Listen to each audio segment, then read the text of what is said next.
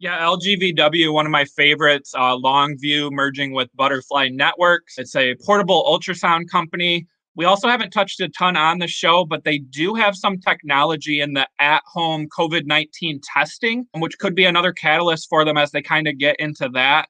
This is a Bill Gates-backed company, and Cathie Wood bought more shares the other night, so she has now bought into this SPAC twice. It's only the second SPAC that she's bought for the ARK funds this year. That I'm aware of. So I like the trends that she's getting in the name. I like the big name attached with Bill Gates. This one, it was an attractive deal for investors when it was announced, had a lot of interest.